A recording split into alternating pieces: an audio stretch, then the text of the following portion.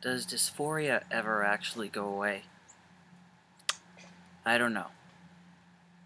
Dysphoria has turned out to be more of a complicated subject than one might think it would be.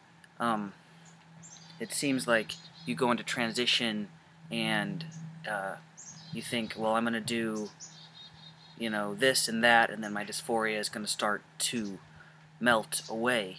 But it really is a complicated thing, dysphoria.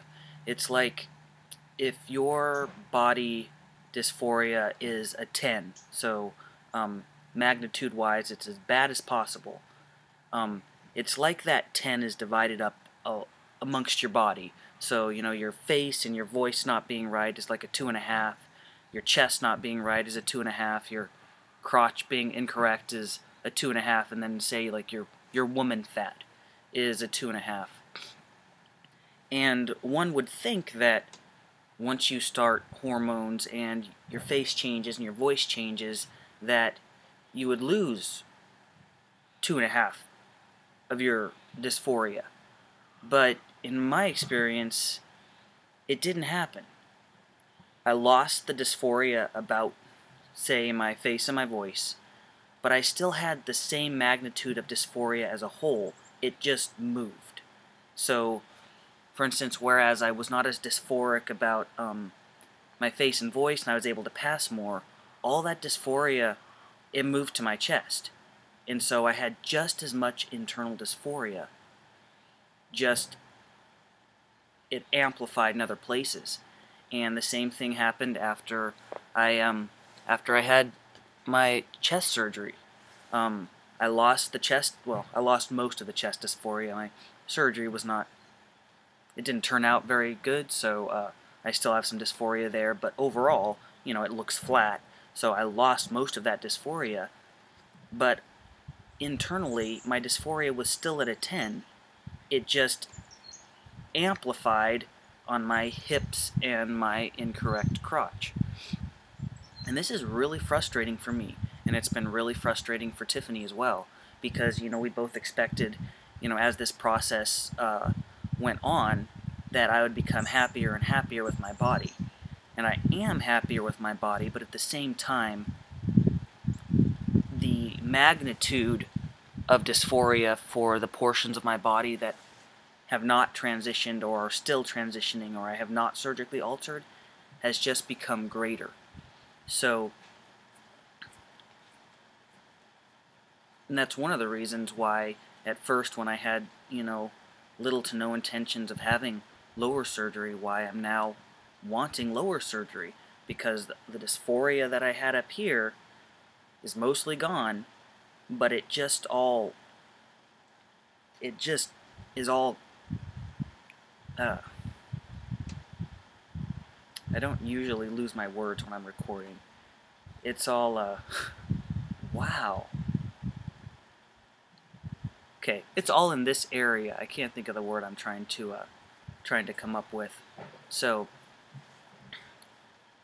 I'm really, really hopeful that after I have my lower surgery, that the dysphoria is going to go away. And honestly, I feel like I need to get to a point in my mind where the problem is no longer with my body. The problem is in my head, because there's only so male you can make your body. And from society's perspective and people that are looking on, I look male, and I am male. And I am male. But, I feel like at some point there's a line I need to draw between looking male and being male and just being vain. And that's not an easy thing to say. No one wants to say, oh, my dysphoria is really now just vanity. But I feel like maybe at some point that's going to be a place I need to go in my head, because it may be the only way to deal with the remaining dysphoria that I have. So it's a very, very interesting thing, the dysphoria, and I know this has been something that has really been hard for Tiffany to deal with because it's obviously difficult for me to deal with the dysphoria, but you know, Tiff has been standing by, very supportive this entire time, and with full expectations that you know, after Dade does this, he'll lose this dysphoria, or after Dade does this surgery, he'll lose this dysphoria, and that hasn't been the case, unfortunately.